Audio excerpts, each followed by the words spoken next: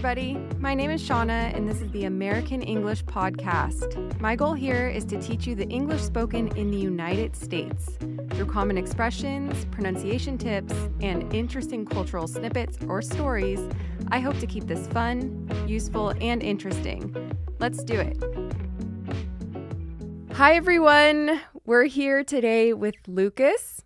Hello. How's it going, guys? Good to be back. It's been a long time. I actually went onto Spotify this morning to see when you were on this podcast last, and it was in episode number 38 about getting a green card. That's right. It's been a long time, huh? Yeah, it's been some years. So, yeah, Lucas has been living in the United States, obviously. We're married. And today he's here to talk about something very exciting that we did in the past month and a half. Yeah. What did we do? We moved across country. We moved from California to North Carolina. Right. And if you're not familiar with U.S. geography, California is on the West Coast. It is next to the Pacific Ocean. And North Carolina is on the East Coast. It is on the Atlantic Ocean. And so the distance from California to North Carolina is approximately 2,300 miles. Yep. We calculated, or 3,400 kilometers, something like that. Right. And so Lucas last month invited a friend from Brazil, Rafa, to drive a U-Haul all the way from California to North Carolina. That's right. It was quite an adventure. And so today we thought, why not share everything about the moving experience with you? And yeah, I think it could be very interesting, informative. Yeah. I mean, there's like the basics when it comes to moving in the United States that differs from other countries like Brazil, like my country. For instance, like you said, the U-Haul, that's a company that you can rent the truck or whatever you need and drive it yourself. Like, I've never heard anything like that in Brazil. You gotta, pay the driver, and he has a truck, and you can load it in his truck, and then he's gonna drive it. Also, you have this option here too, but it's much more expensive. Right.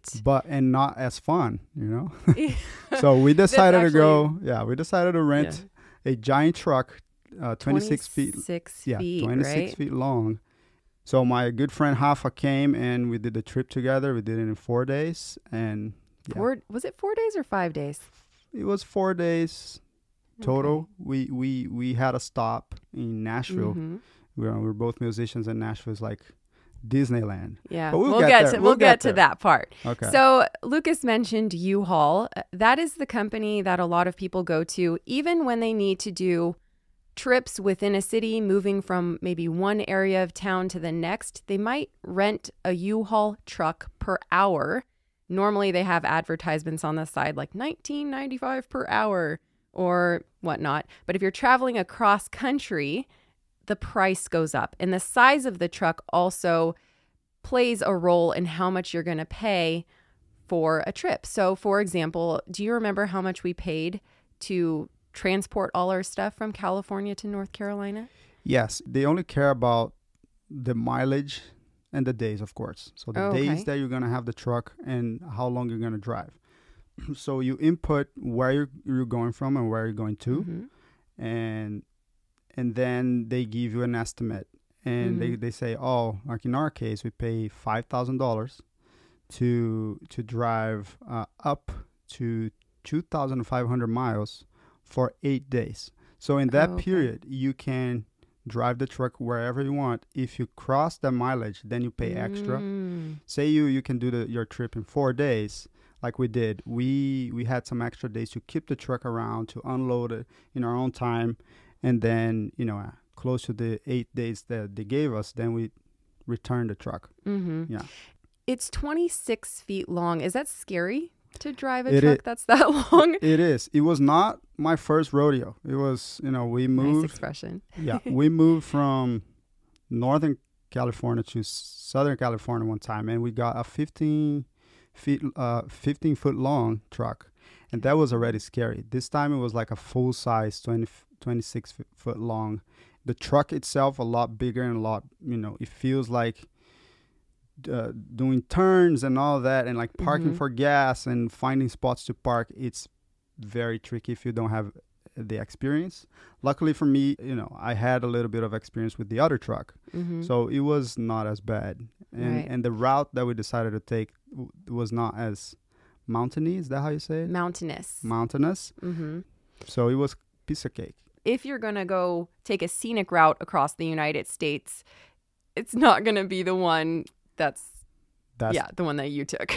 I had no idea. I just put it on the map and I was like, okay, this is the short route. This is what I'm going to do. When the guy came to pick up our cars, and a little bit on that, if you're planning to move across country in the United States, it's so long that driving your cars involves more people, more hotels, gas, and like maintenance in your car that is not worth it. So just ship your car. They have the company that you just pay.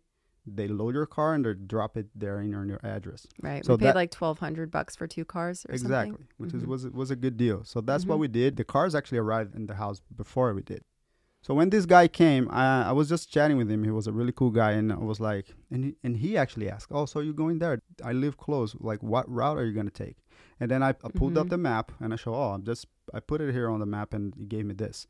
He was like, "Well, that's definitely the prettiest route, but that's very mountainous, right? You go through Colorado and stuff, and it was getting close to winter, or it was already in winter. It was like, there's a big chance you're gonna hit snow. You're gonna have a loaded truck, heavy truck. You're gonna go, on steep slopes, and you're gonna spend more gas, and it's gonna be more dangerous." He was like, "If I were you, I would go south." And then he showed me on the map. It's super easy, actually. You take Highway 10, and then Highway 20, and then 30, and then 40. It's really straightforward, actually. Really? Like, the United States made it really easy to understand the highways. And then he said, it's not going to be nearly as pretty. It's going to be desert. You're going to go through Arizona, New Mexico, Texas. And then from Texas, you're going to go Arkansas until you get to Tennessee. Yeah. So it was very smart. And he was like, there's no mountain, there's no snow. Yeah. It's flat, so your truck's going to do a better job. And then he said, if you're coming back unloaded, which is like very unlikely for anyone, then you take the scenic route through Colorado. Gotcha. Really interesting, like that sort of stuff that you can only get from like an experienced person. Not even the map is gonna give you that insight, right? Yeah. Although I did look up right before this, if someone does plan on taking a trip across the United States, there is a website called Roadtrip USA that shows a number of different routes from the South Pacific way down south all the way up to the Great Northern Route up near Canada. And so if you're doing a road trip across the U.S., do your research. Yep. Look at all the places that you're going to hit, because I think each route offers something. I think the route that Lucas chose was not as scenic. I called you every day and I said, what are you looking at? What kind of sights do you see? And you said, it's a bunch of nothing. It was a big desert until you get to Arkansas.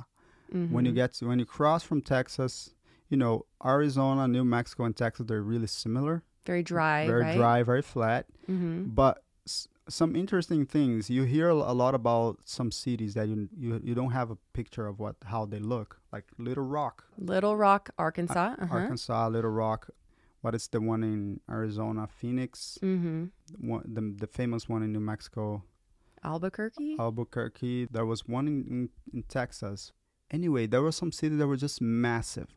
Huge, that you had no idea. You thought it was like just this little town, and then when you drive through it, it was like, wow, there's like this enormous city here in the middle of like what looks like nowhere. But of course, if you're there, it's just another place of the state. But it's kind of an eye opener. That is a lot going on in some of the states that we don't go very often. That's a lot of really fun cities going on, and you can see like some cities that have casinos and like big stadiums and parks, like theme parks in the middle of Texas, the middle of New Mexico.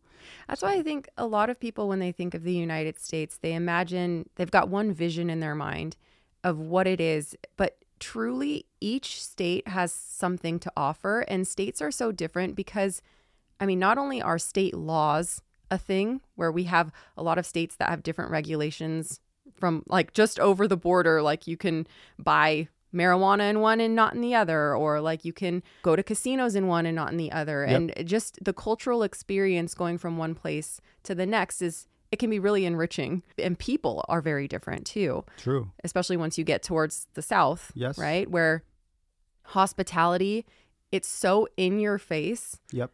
That I actually had to reflect on my own disposition, my facial expressions, because a lot of times people are so friendly and smiley that I go, wow, am I being rude? Am I being mean? Yep. Like, how am I? Just you know? different. Yeah. Yeah. Another fun thing that is in regards to that is when you're driving from one place to the other, you're stopping to sleep in hotels, you're going to restaurants, convenience store, gas station, and then you talk to people from different states, and then you see the food changing from state to state. You see the accent changing a lot.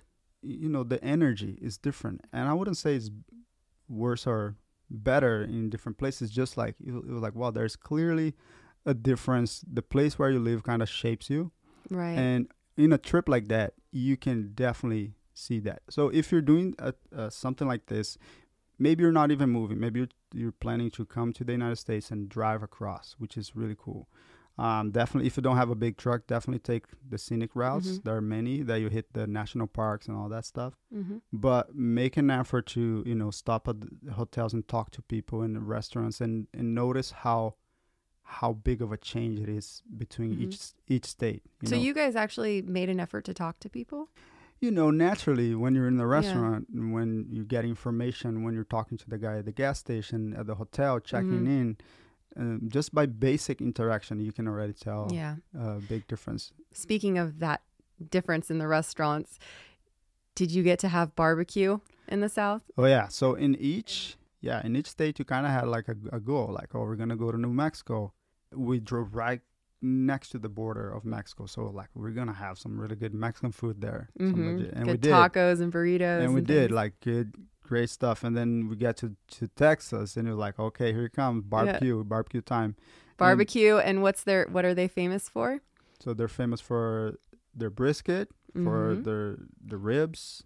What's brisket for people that are listening? So brisket is the front part of the cow, like it's like the chest, like down the neck. So it's naturally a really tough, big, giant hunk of meat, piece of meat, but really tough, that needs like long hours in smoke, the way they cook it there in barbecue smoke. And then after 12 hours of cooking it right way, it just melts in your mouth and has a really unique flavor. So that's one of the staples when it comes to Texas barbecue. Right, and had the fixins too, right? Which fixins are the sides. The beans, and also the mac and cheese. The mac and cheese and the potatoes, the potato salad. Very classic. Oh, there's just a lot of fixins. Oh, I love Texas food. I mean, Texas food for me it hits the spot. But then once you cross to Arkansas, it's like close to Tennessee. Then it's like they're really big on fried chicken, and they're spicy chicken. And then it's cool to do some research before and see what's their thing food-wise. Yeah. And then you already look for the restaurants along the route. I think that's what makes the trip so fun. Right. Is knowing that you're gonna hit different spots, you're gonna see different people and eat different food. Yeah. You brought a friend over from Brazil. Right. Like, thank goodness Hoffa was there with you. Right. But I'm wondering how his impression was, like, driving across. What place stood out to him? What did he like the most? Was it just Nashville because of music?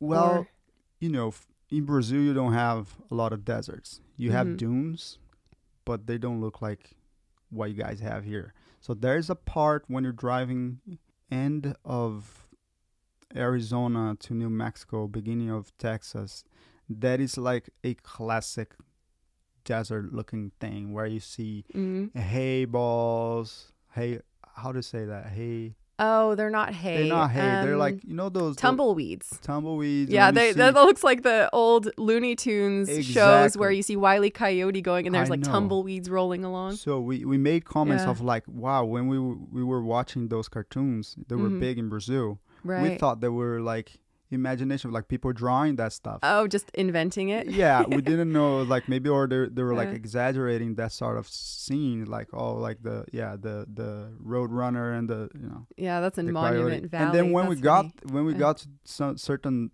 spots in the desert, it was like, oh my God, it's just like that. The cactus and the those what's the name of that? The ball that rolls like tumbleweed, and also the red mountains and the rock formations. Right. And I was like, wow, that was for Brazilians. The desert was really impressive. Okay. Because we're used to forests, we're used but also when it comes to regions with a lot of trees, when you get to Arkansas, Tennessee, and North Carolina especially, then the trees just take over. Right. And they're really different trees than what we have in Brazil. They're like tall trees. They're a lot of acorns. A lot of pine trees and a lot of oak trees that shoot really high in their straight trunks. Very different than Brazil. That's really impressive for us. Yeah, I think that's actually an important thing to mention too. When we first got to North Carolina, which we haven't even explained why we moved here, but we can get to that in 1 second. When we got here, I met up with some teacher at a school to ask about the school for the girls. And I said Appalachian Mountains, which is, there's a mountain range called, if you're from California, it's called the Appalachian Mountain Range. And the guy said, you know what? I'm protecting you. You are going to be considered ignorant in the South. If you ever say Appalachian, you have to say Appalachian.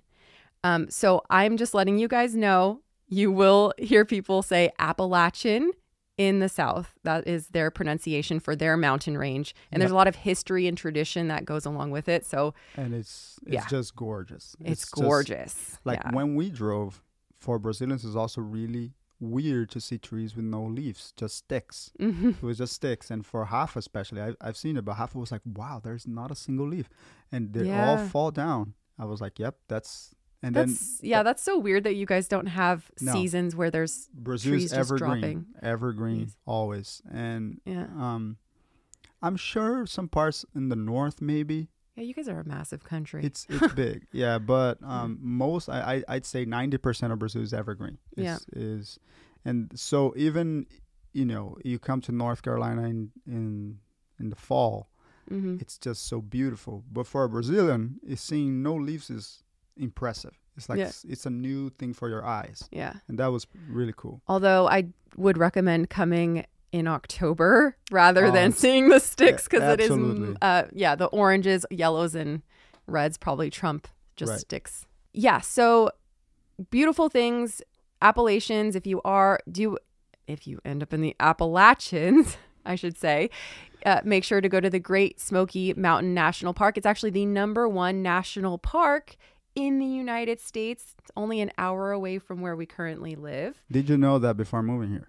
I did know that because I did a lesson. Yeah, I did a lesson on geography, and that was, I think, in my geography lesson. Isn't it weird, though, because we hear a lot about Yosemite, Yellowstone, all those. And that one, for me, I never heard of it, and it's the #1. Yeah. Well, you know why I think it is? Now that I really consider just where people are located, Yosemite's to me, the most mind-blowing place I've ever been. It's just stunning. But it's next to areas of California where there are fewer people, Nevada, where the population is a little bit more sparse. And if you're near the Great Smoky Mountains National Park, you've got Tennessee, like Virginia, like Georgia, Atlanta, all of these places that have, like, the population is pretty high. And I think that's just, hey, where do you want to go this weekend? Oh, they can just pop on over to the national park. And I just think that's center point for everybody around.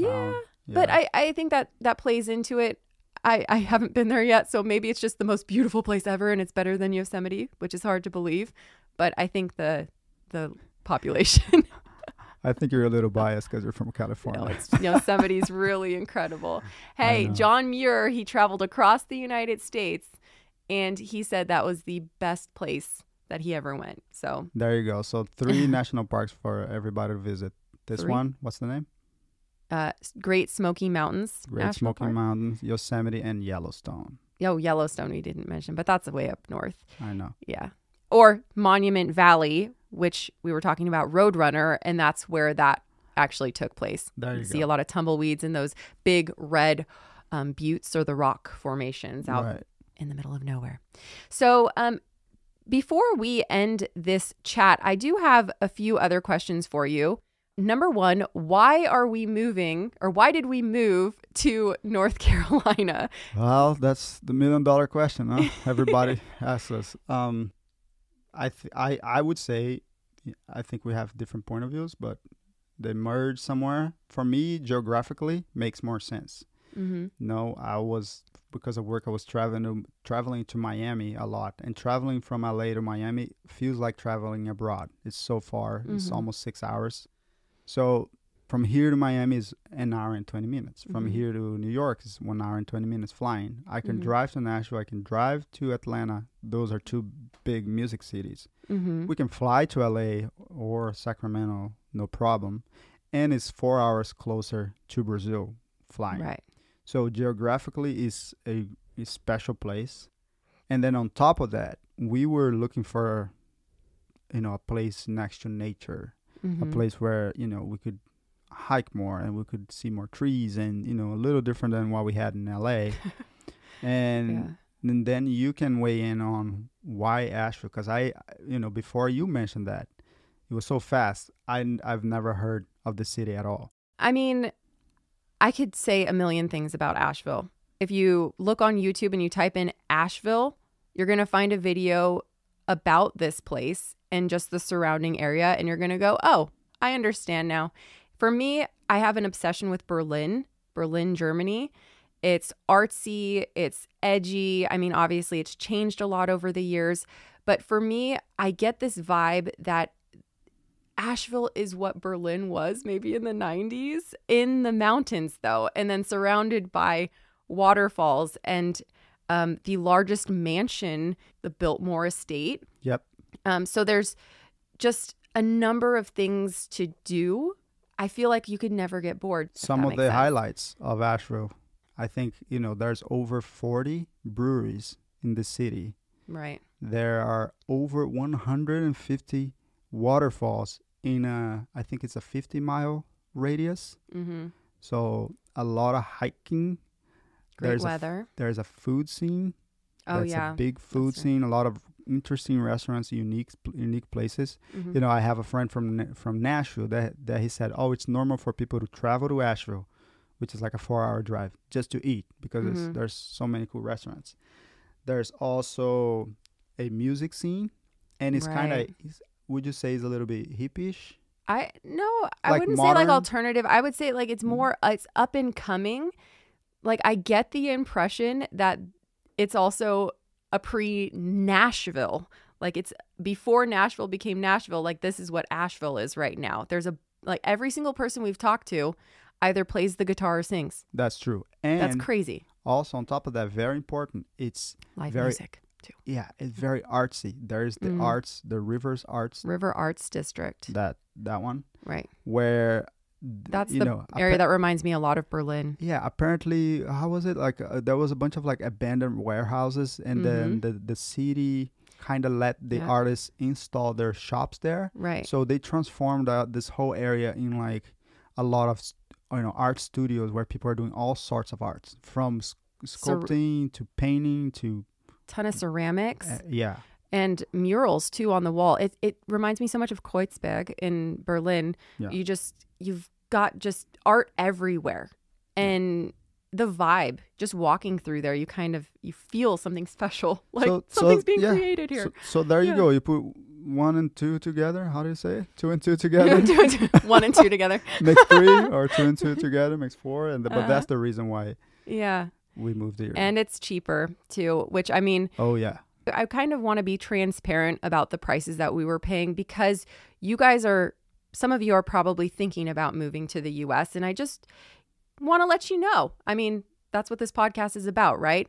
So on our very simple house that we were living in the Valley, so not in the heart of LA, we spent it was $4,000 a month just on rent. Yes. Right. And it was not a special house at all. No. And the area wasn't that wonderful. It was okay. Childcare was much more expensive. Like, you start adding things up and you're getting close to $10,000 a month. Right. Yeah. On spending. Easily. With kids, yeah. Whereas here, it's like less than half of that. Exactly. So, you just... So, yeah, I mean, I would say, we moved to LA for a reason. We needed the city for a while because of the music scene. But if you're moving to the United States, if you want to, unless you absolutely love LA for the reasons, like for the nature and all the stuff, for Yosemite, you want to be close to that, all that stuff, sure, you're going to pay the price. It's not at all close to Yosemite. But it's the driving distance, right? Like, say you want to be... That's really far. 4 hours? 4.5 hours. Yeah, that's not for a Brazilian. So. Okay. If you don't have a reason to be in LA, and you're maybe not on a budget, but it matters how much you're going to pay, do not go to LA.